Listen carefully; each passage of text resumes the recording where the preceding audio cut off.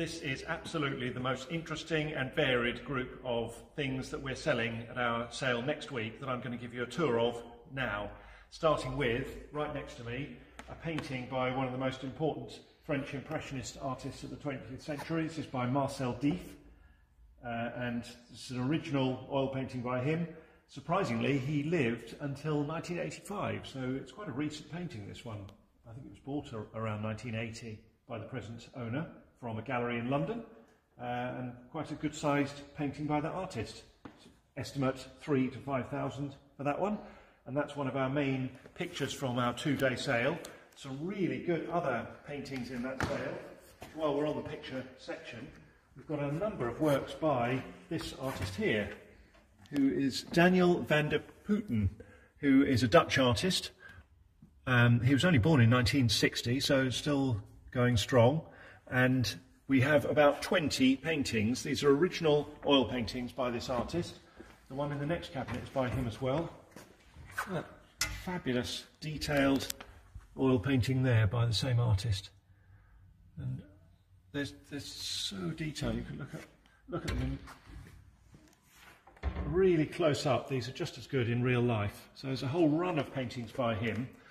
We'll talk about some other things in this sale. Here on this tray I've gathered a few quite rare items, quite unusual things here. So here's the first. This is a key, which is actually a gun. This is a matchlock pistol that I'd imagine you could still use if you wanted to. Never seen one of those before. This is a solid silver paper knife, or yes, for opening your letters, in the form of a broadsword. Quite smart, isn't it? There's an unusual and completely useless item, unless you want asparagus serving. So those are asparagus serving tongs, and they are Victorian and they're solid silver. Look at that. And not quite an everyday item. This is something to wear on your watch chain, and it's a little barometer, and on the other side a compass. So it's just over 100 years old. It's a gold case to it. Isn't that lovely? Lots and lots of interesting weapons in this sale. We've got some good early swords, some very nice early guns as well. This is a Middle Eastern blunderbuss pistol here. A lovely shape to it, the butt of that, and a silver inlaid barrel there. Really interesting thing there. We'll just keep going and I'll pick out a few interesting things as we go around. These are very rare. These are early Worcester, so they're by Flight Bar and Bar, and these are immaculate condition. They date to about 1820, and they're hand painted botanical designs on there. Extremely rare. And above them, just one group from about 30 lots of medals in this sale, some fabulous groups, and the best lot of medals I've seen for years.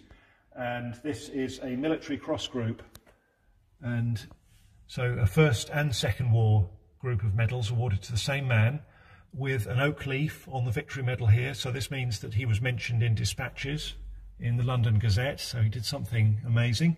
And on the back is the papers and a bit of a story as well. Lieutenant Colonel Foxton, Royal Army Medical Corps, killed in action in 1943. So that's his medals there. And there is, as I said, a lot of really lovely medals as well in this sale. We have Troika pottery here, that we don't quite seem to see quite so much of these days. More very detailed paintings by Daniel van der Putten again. I'm sure that's not how he pronounces his name. Just interesting things absolutely everywhere you go. We'll carry on over here. This is lovely. This is a Russian Soviet period marine chronometer. So it's a ship's navigational instrument. Very high quality watch there. We have more clocks and watches than we've ever had in any of our sales. It's so worth a look through. And a large part of that is a single owner watch repairer's workshop who died. He lived lived quite locally to here. So I'll show you in a minute. There's masses of watches and clocks and movements and repair parts. These are all being sold individually. These are all good quality French carriage clocks. So if you ever fancied a carriage clock, there'll be one there for you. Nearly all top quality movements in there. We'll have a look at another very nice clock here. This is a French bronze cased clock. It's by Julien Lenoir, and this means the watchmaker to the king. It's late 18th or early 19th century, and you can see on the front of this panel here, this is a bevel glass panel on here, which is very unusual, a little compartment for the pendulum. It's been running like that for the last week, since it's been sat there, ticks away absolutely beautifully. A very good quality clock, that. Estimate to be something over 1,000 for that, I should think. And what else? Oh, fantastic collection of keys. So I featured these in another video. So we've got little group lots of these Victorian keys. Fabulous quality things. Look at that. I'm sure they must be of interest for display. Some silver presentation keys here. I think there are 3 or 4 solid silver ones there. Manacles. Nice wedding anniversary idea there. These are time locking mechanisms for commercial safes. So these go in those massive, great 8-foot circular safe doors. These are the time mechanisms for those. Here is an idea of the pocket watches that we're selling from the watch repair person who died. And we're selling these by the boxful. So look at that, there's about 50. These are all silver cased, all 19th century. Another 50 in there. Absolutely masses. Look at that, even that.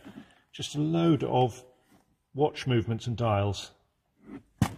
What an interesting collection there. And going up here, we'll look at the weapons. All sorts here. European, Middle Eastern. There's a sword stick. This is a Russian, what's that? Crimean War period Russian musket there. Victorian Navy swords. Fabulous lot there. Lovely lot of furniture as well. Well worth a look through in the catalogue, ranging from modern knoll chairs that would be about £600 each, these chairs, if you go and buy them new. Still setting the sale room up at the moment, so it's not quite ready, but getting there. But some lovely decorative furniture, so well worth a look through this lot. These ship's binnacles as well. I've got 2 of those in this time. Very nice 18th century walnut chest there. And down the tables, Scandinavian glass, all sorts. Whitefriars and Stuart crystal, beautiful quality wine glasses there. And some good wine as well. And here at the bottom of the steps is further collection of the watchmaker's collection. So these are being sold by the pile. So that whole lot there is all in one lot. Another lot here. And if you just open some of these drawers, look at that. Load of watch movements. Masses in there. These are all full of tools and spares. And here, look at that. Just trays of interesting watch movements there. Masses of things. So they're all in to sell as well. Lots of barometers. There's an original Victorian Cadbury's chocolate mirror up there. It's in a modern frame, but that's an original advertising piece there. And some lovely Tunbridge ware here as well. This one is depicting Battle Abbey. Some beautiful Tunbridge ware here. And this is by Robert Thompson, the Mouseman. There's a tray by him, a box, Louis Vuitton bag. Fabulous things there. So, just going to change over, and Will is going to show you some of the jewellery and the watches now. Thank you very much. One. Yes. So just continuing on from the massive watch collection that we have in, this is just a quick preview of there are some single lots as well, so it's not just all massive bulk lots. There are also lots of individual watches here, so lots of 18 karat gold pocket watches that we've taken out of these boxes, but it's from the same chap, so there's lots of different ones here. Repeat pocket watches, there are smaller 9 karat gold and 14 karat gold fob watches, loads of them in here. And that's not the only tray. There's another one there with lots of different wristwatches. We've got nice vintage Omegas and Jaeger and Waltham.